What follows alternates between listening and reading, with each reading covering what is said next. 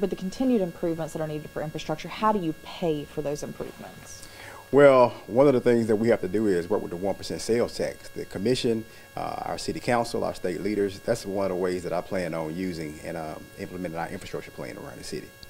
The second question that we had is, how do you reduce violent crime in Jackson? Well, I think one of the things that I've been stressing is we have to invest in our youth. I think our youth that are disconnected from the educational system, from recreation, but also from employment, are the ones who we're seeing committing these crimes. And so what I want to do is invest in our youth from a holistic standpoint, that we can have things for them to do. We have to attract more business. We have to be able to attract more recreation for them to do. And so that's what I plan on doing to bring the violence of crime down in our city of Jackson. Do you think that the perception of Jackson needs to change, and if so, how will you make that change? Yeah, I think our image needs to change. I want to rebrand the city of Jackson.